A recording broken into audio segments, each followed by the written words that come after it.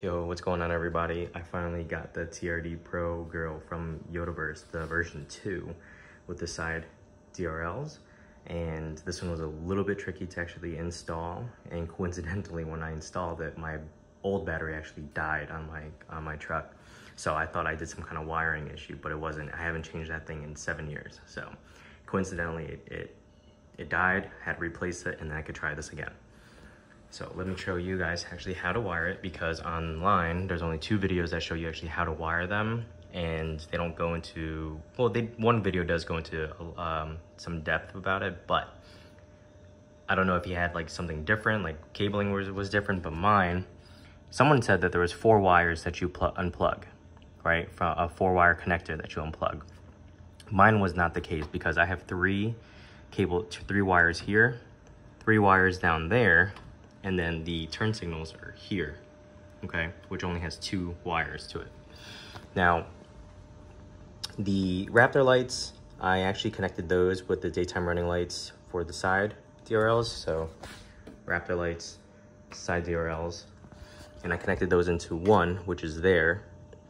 And I'll show you what kind of adapter or tapping tool that I used. And I actually used some liquid electrical tape to actually fill on the inside to actually keep it from any kind of moisture damage or, you know, rusting or anything like that. And then I connected that to the daytime running light cable, which is pink over here. So this side actually has pink, green, and black, okay? Down there, which I also tried to tap to, was a peach, black, and another pink wire as well too, but that connects to that. All right, so those 2 connect to there. And I did a trial and error, and I can't tell you how many times I had to figure things out, because this, well, not this, but the old battery died and I had to replace it. And I thought I did some kind of wiring issue. Wasn't the case.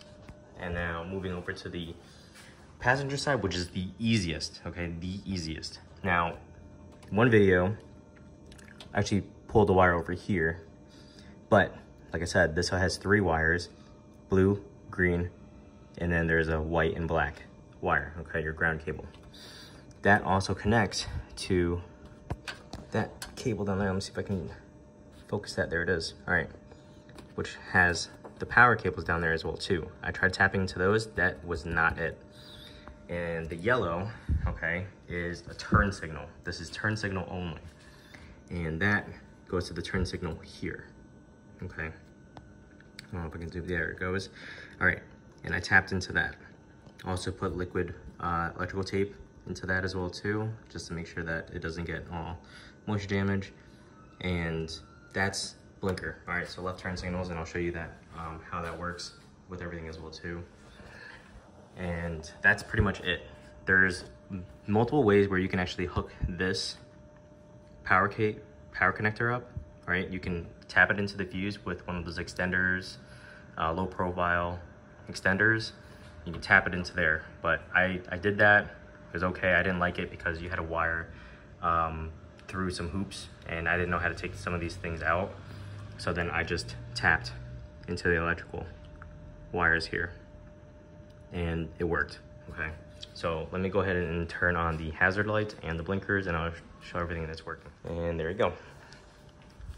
There is the yellow blinkers. All right, so those are working. And if you guys have any questions, concerns, or just need some help with it, you can drop a comment in the bottom. I am going to announce this video for other YouTubers who also have the same grill, how to actually set these guys up properly, okay?